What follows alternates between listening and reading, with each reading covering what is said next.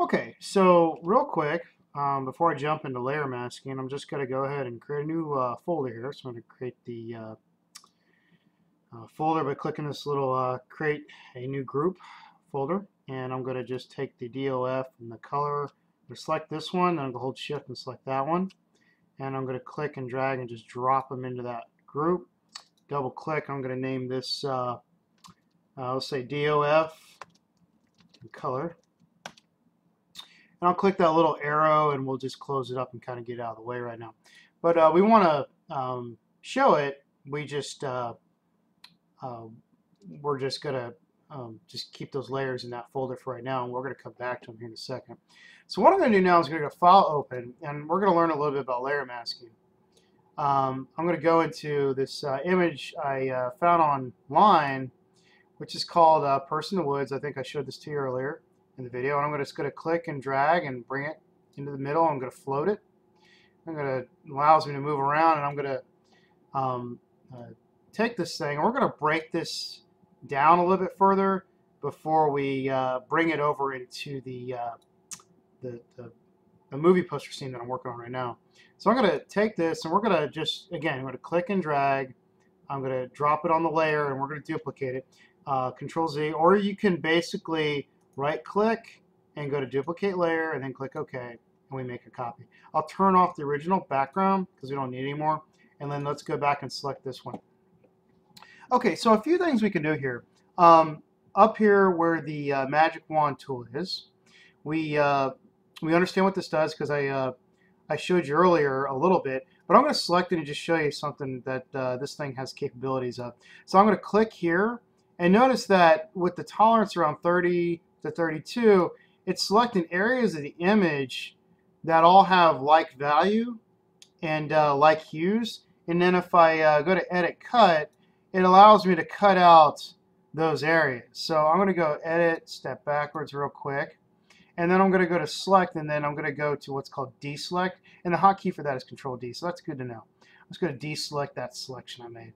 And I'm going to go back to the magic wand tool, make sure it's turned on. I'm going to lower the tolerance value to, let's say, 10.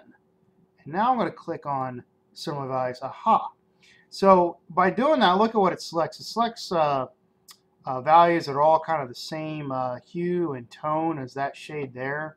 If I hold shift, I can then click and select more value. And my goal here is to get rid of all this outside environment around this person. I want the person, but I don't want the rest of the content in here. Now, if I hit Edit Cut with that said and done, I'm still removing pixels. If I zoom in here, I'm removing pixels of my character, which is what I don't want. So hold Alt, and I'm just going to left click and zoom back out.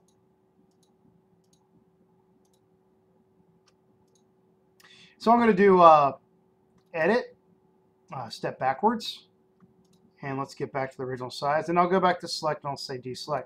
So you can see the magic wand has its bonuses, but it's really not as accurate as we want it to be. A new tool that came out in Photoshop back in CS5, I believe, if I click and hold down the magic wand tool and go to quick selection, this tool is fantastic. So I'm going to increase the brush size. I'm going to click this little down arrow and increase the brush size of this tool and just raise it up. Hardness is fine. We can leave this one at 100%. And I'm just going to click that little tab and raise it back up. And I'm going to click and drag in my scene. Now notice the quick selection tool. When it first came out, it really wasn't as powerful as now. But I can click and drag, and it's selecting similar values, but in groups around your image. So let's say I want all this taken out, and then I have that selected when I release my click, and then I can go to Edit, Cut. That's great. And then I'll go up here and I'll click and drag and see what it's doing. It's selecting all these areas. Okay. And then I'll go to Edit, Cut. And I can come down here and do the same. Yep. And go to Edit, Cut. Okay. And I could cut this down because I'm trying to get rid of what I don't want. Let's get close to the character and see what happens. So I'm just going to click and drag. And look at how accurate this tool really is. And then if I release my click, I could still then click and drag and continue it. But now I've gotten to the point where it went past, and I don't want to cut everything out that's inside here. But an advantage to this is just like what we learned about the marquee selection tool. If I go to select an inverse, right, and then go to edit cut, I can cut it down like that, just like what we learned in the last section. So I'm going to try it again. I'm going to click and drag and see if I can select these areas, which is good. That's exactly what I want to get rid of. I'm going to click and drag around here. And now it went in and it did it again, where if I got too close and did the head. So let's zoom in. I'm going to grab my select zoom and just click and zoom in on this. Hold Alt to zoom back out. And I'm going to go back to my quick selection tool. And what I can do is I can lower the brush size now, and then raise that back up, click on that little tab. And I'm going to hold down on the Alt or hold down on the Option key, depending on what your hardware setup is, if you're using Macs. And I'm going to left click and drag, and it's going to let me, by holding Alt and left clicking and dragging, bring those areas back slightly. Now, the idea is, you don't have to be exact with this, and I'm going to show you why, because there's other processes we can do to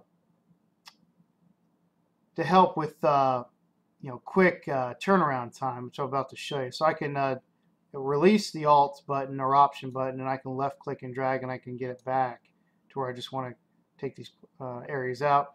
But then I can hold Alt again and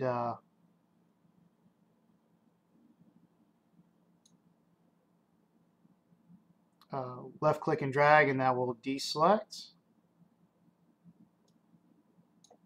right?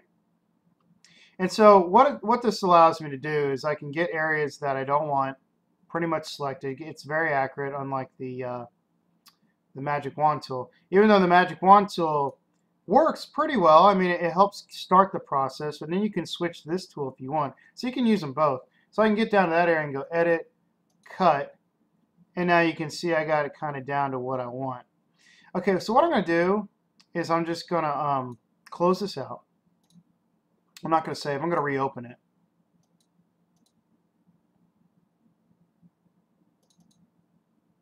Okay, and I'm going to do repeat the same process. I'm going to right-click Duplicate. Let's never destroy what we originally have, and turn this off. And we're going to focus on the layer, so we understand what the Quick Selection tool does. Another tool we can use, which is what I highly recommend, and you're going to really enjoy when you get more familiar with it, is what we call the layer masking tool. Now, down here, if you notice, add layer mask is down here. If I select this function and add it to that layer, notice that a little white square comes up next to the image. And over here, I will use what's called the brush tool. So if I click the brush tool, I have a brush tool, and up here it has the same property. So if I hit the down tab, I'm able to adjust the size. And black and white are the property values that it uses. Remember, it's black and white, not gray. Okay? Trust me, not gray. It's black and white. Black subtracts and white adds back. So when I use the eraser tool, like I showed you when we were building the movie poster, every time I use the eraser, whatever I erase is completely destroyed. Well, the layer mask prevents that from happening. So I'm in layer mask mode. I'm going to click back on the image. Make sure you understand that. Moving forward, you want to make sure you select the image inside the layer and have it selected if you want to do color modifications back to it. But anytime you want to use the layer mask, make sure you go back and click on the white box in that layer that says layer, that represents the mask. So I'm going to go back to the image. I'm going to show you real quick. So with the eraser tool, let's say I have this activated. If I erase, which is what I'm doing, okay, and let's say I erased into him, that's said and done. That's final. The only way I can remove that eraser mark that's in my character is I would have to literally edit, step backwards, or go hold Control and hit Z and undo. All right. Well, layer masking minimizes that risk. So I'm going to select again on the mask that I've added. Here's where I added the mask. You only need one, remember. And I'm going to come in here with the brush tool, and I'm going to just click and drag, and I'm going to erase. Now it erases using the black property. And here's the best part about it. If I click and drag and I go into my character, if I click this little arrow and switch back to white, I can click and drag and draw it back. Yeah, that's great, because now I have more control over it. All right, so that's said and done. I'm gonna real quick, I'm gonna have this mask selected, not the image, but the mask itself in my layer. I'm just gonna delete that mask by clicking the trash can. I'm gonna say I want to delete that mask. All right, I'm gonna turn this off. All right, we're gonna go blank canvas now. I'm going to show you the best way to use a layer mask. Okay, I'm going to select on the first layer. I'm going to create a new layer. The layer you select, and when you go to create a new layer, it creates a layer on top of it. Keep that in mind. So I'm going to create a new layer with this background selected. All right, I'm going to name this layer. I'm going to double click it. Inside, I'm going to name it green screen. And I'm going to show you a trick. So I have this made. We don't really like this checkerboard background. So what I like to do is come over here to the paint bucket tool, and then I like to grab the first swatch, click that first swatch, and I'm going to go down to a green. Find a green. I can mess with the spectrum of light here, find a green, and I can pick it there and hit OK. I'm going to drop it in. Okay, and then I'm going to turn back on the top layer, and I'm going to select it. Green screen. Okay, you'll learn more as you progress in your education, and especially as it applies to motion graphics and cinematography. Well, we can use this concept in Photoshop. So I have the green selected, and I don't want to ever touch this layer again. So any layer I have here that I want to touch, I can use this lock function to lock it down, just like the background layer. See? I'm going to keep this shown. I'm going to select on this duplicate copy of this layer that we created now. And I'm going to use the layer mask. So I'm going to go back. I'm going to add another mask. I'm going to make sure that mask is selected and not the image, because if the image is selected and I thought I had layer mask, I'm going to be painting green when I use the brush tool onto that image, and that's not what we want to do. So Control Z here. I'm going to make sure the mask is selected, and now we're going to notice that it is black and white. Keep your eye locked over here and make sure you're using the right thing. I'm going to switch it back to black. And now I'm going to click and drag, and now notice the green appears, and that's because that's the layer that's underneath it. It allows us to accurately see all the artifacts that we might miss, because the contrast of the green, as applies to green screening, helps us see it very clearly. So I'm going to erase all this stuff out I don't need. Now here's the beautiful part about layer masking. Okay, we're going to zoom in. I'm going to click the zoom tool and left click and zoom in. I can hold the space bar and pan around. Okay, very simply. And then I can also go back to the brush tool. I can also hit B just to go brush. And I can go back up here to properties, and I can lower the size. And I'm going to go down to what's called 50% hardness. And this is going to let me get the accurate edge flow near my character. So I'm going to come right down the edge. Remember, if I click and drag in, all I do is switch this, and I can then just paint it back. Switch it back to black. Whoops, brush tool.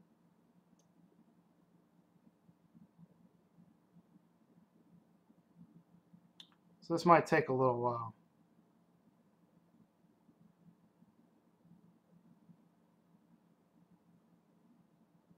Okay. So I've gotten kind of down to what I want here, and then I can use the zoom tool again, let's say right here, and I can kind of get closer and see what's going on with these areas, and go back to the brush tool. This brush size is too small, too large, so I'm going to click the down tab, lower it down. And now I'm going to just click and drag, and I'll hold spacebar and start panning around now.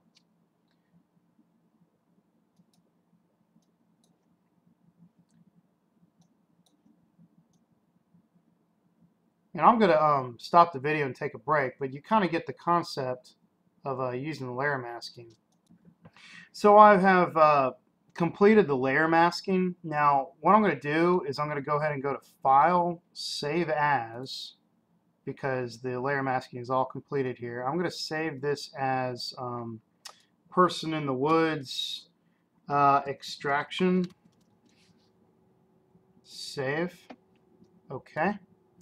And because now this is a .psd file, it's a Photoshop file with all this embedded in it, I'm going to go back to File, Open, and reopen up the original image. So here's the original image, and here's what we did. Okay. Yeah, it looks great. Another trick I wanted to show you is why using the quick selection tool is still really important, or the magic wand tool, or even the rectangle and an elliptical marquee. No matter how you do it, all these are your selection tools here. So if I did the quick selection tool and I just wanted to get rid of some of this area, I could do so. So I'm going to duplicate this layer, turn this off, and I'm going to start by, let's say I want to get rid of this area. We know we don't want this. Let's say I'm extracting this character again from this image. Okay, so I got it all selected. I go to Edit, Cut. All right, knock it out. So what these tools are really used for is minimizing down how much you have to use for layer masking. Okay, so I could take all this down, Edit, Cut. All right, that got too close, so I could hold Alt or Option and just click on the edge and pull away a little bit, because that's what these tools are more about. Is kind of getting as close as you can and then let the layer mask do the rest of the work. Okay, so you can see where the process is. Another thing I do is like the elliptical or rectangle marquee. If I want to use the elliptical tool, I could just come in here and select this area, Edit, Cut. See, because they're all selectional tools. Edit, Cut. Another one you can use is what's called the lasso tool. There's also the magnetic and the polygonal lasso. But let's just look at the lasso for this video, and I can click and drag areas that I don't want, and it makes a selection. If I go back to that loop, then go to Edit, Cut, and knocks them out. So I could say I don't want this here. Edit, Cut. I don't want that up there. So the lasso tool can help in the process too. So I can cut this down. And then once I get it down to like a workable region, so I don't have to layer mask so much, I can then add the layer mask here. It's there, and then I can go into the brush tool, and then I can start masking it out like what I did here. Okay, and creating a green background layer. All right. So with that said and done, I'm going to take my selection tool now. I'm going to click and drag and just float this window. So I'm going to click this tab and move it down the middle, and it's going to float. And I'm going to select this layer with the character, and here's the mask, right? But I'm going to make sure I'm selecting the image, not the mask. We want the image in this layer. And I'm going to basically click and drag and drop it into the comp that I'm working on with the background. There you go. And I'm going to close this out. So here is my character. You can see the scale is really small in reference to what we're building in this comp. So I'm going to use my magnifying tool and just kind of zoom in here. We're going to see what's going on. What really relates to the scale of this this image. So I'm going to have to scale him up, which again is something you don't want to do. But for this lesson, I'm going to have to, because I couldn't find any other images online that kind of relate to the character I needed for this. So I am going to scale him up. I'm going to grab the selection tool and go to Edit, Transform, and Scale. So I'm going to lose a lot of quality of this. I'm going to hold Shift and drag the corner. And then I'm going to do it again.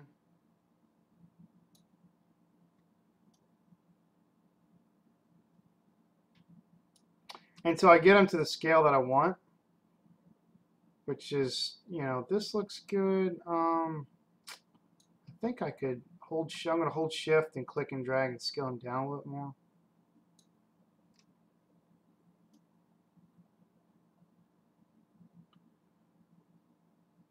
You also see like a little guideline. This is the center of this composition.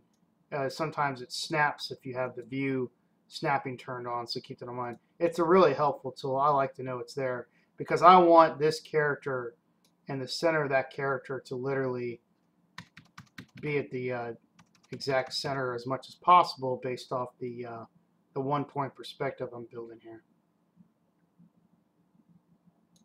Yeah, I think that looks pretty good. I'm going to click the selectional tool and click apply. So this character is a little broken up based off that scale. Okay, so what I'm going to do is like what I did to the background. I'm actually going to add a blur effect to this so I can get rid of some of that pixelation, which is good because I knew this was going to work because if we're working with depth of field, the idea of it, the DOF, I know that by adding a blur, you can see like right here, see these edges, how choppy they are. But if I add the blur, which would make sense to this character, it's going to imply that he's at a field within depth of field, and how the human eye sees things that are a little bit farther away, they eventually do blur, and the resolution of the crisp edges is not as crisp. So anyway, I'm going to grab the selectional tool. Another thing, it looks like I got an edge out here. Sometimes these happen when you especially scale and you bring elements into other compositions. So a way to get around that is I'm just going to go back to the layer mask, and you can see it. Let me go ahead actually and create a new layer, and let's just name this green screen inside this comp. And I'm going to take the paint bucket tool, and on that layer I'm going to paint bucket spill it, and we can see where there's a sometimes when you do layer masking or you're cutting elements out, you don't notice that the outside, the very outside edge is it still appears. So I'm going to create another green layer here and go back to layer mask. Another thing you do is I select the image here and I go to what's called well, we normally call it VFX. This is just FX for visual effects. And I can open up and these properties, go to stroke. And with the stroke turned on, it helps me see if that's turned off but turned on. And if I boost the width of the stroke, it helps me see some missed artifacts here that's in the comp, which is great. So I'll just click OK, and then I'll go back to layer mask, and with the brush tool I can increase the size, and I can click and drag and just knock these areas out yet, because these are areas were pretty much impossible to see before I brought it over. So there's always going to be that possibility. Keep that in mind. Okay, so I'm going to turn off my green layer now. We're done with that. I could even just move it all the way down at the bottom and just use it when I need to. And I'm going to select this image, this layer, the image of that layer. I'm going to go back to FX. I'm going to turn stroke off because we don't need it anymore. So turn it off here and click OK. All right, and we know that all those artifacts are gone that were in there that we just absolutely didn't need. So now I'm going to do the same that we did with the background. I'm going to actually duplicate this layer because we never want to destroy what we originally have, and go to duplicate. So I'm going to right click and go to duplicate and click OK. I'll turn off the original, and I'm going to use this layer to build those color effects. First thing I can do is create a new layer. Okay. And then I'm going to hold shift and select the layer underneath it, this duplicated layer. And I'm going to go to this drop down tab on the right and go to merge layers. Or what I can also do is I can just hold control and hit E. And I believe it's Command E on Mac. I could be mistaken, but if you have a Mac, try Command E. And I'm going to name this character color. And we're going to use the same principles we used to create the color in the DOF here for that character. So I'm going to have that layer selected. I'm going to go back to Image, Adjustments, Levels. I can mess with the midtones. I'm going to bring his levels down. The color, the lightness and darkness is really what the levels do. The top histogram here focus more on the medium tones. So I don't mess with this too much, but you can kind of create more contrast in there. But in here, this is really the brightness and darkness is at the very bottom, see? So I'm able to take the color of him and place him into the scene here.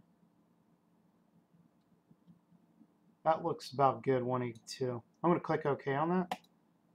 And he is placed in there now, and he's got the same brightness as the rest of the scene. So we have the cyan, the magenta in here too. So what I'll do is same layer, go to Image, Adjustments, Levels.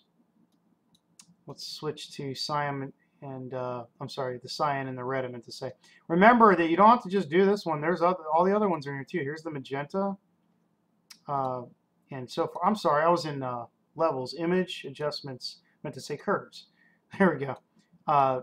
Keep in mind you have all of them, so we were using the cyan, but there's also magenta, and you can mess with just the magenta, and hence you can pull the green into it. So keep that in mind. Okay, so I'm going to go back to where I was.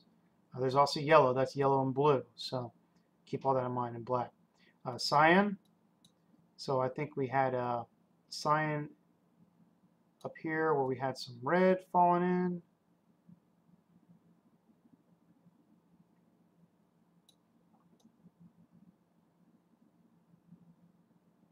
Looks pretty good. Click OK. And what I might do is I'll just go ahead and do one more levels.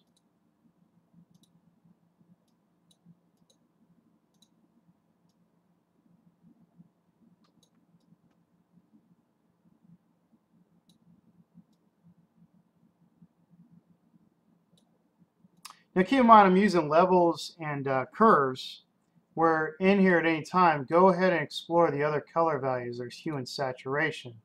And if I lower just like the saturation, that helps create blending too of the character because it's a gray value. So I'm going to lower a little bit. Here's all the different hues you can use to build. Okay, and then of course here's lightness and darkness here. Has another variation of it. There's other ones like channel mixer. This one's really neat. You're playing with all the secondary colors of light, okay, and black, so you can mess with all those. And here's other secondary colors, so you're messing with the levels of the secondary colors for that color, which is very interesting. So you can play with the channel mixer. There's other ones in here. There's let's see. There's shadows and highlights. This one is all about literally like what it says. Your shadows, and you can boost up your highlights. Okay, so keep that in mind. All right. With that said and done, that concludes the idea of layer masking, bringing it into another scene. And what we're going to do is I'm actually going to show you how to use the brush tool to add a little bit more details and definitely create shadows for characters we might bring into others. And we're going to drop the house back here too. So keep in mind that you can go to my LinkedIn page at linkedin.com if you would like to link up with me and have me as a resource and a reference in your list of contacts. You can send me a message at my LinkedIn, and that will reach out to my Yahoo email, hence my Gmail accounts, and I can always be there to help you. Thank you for watching, and look forward to working with you.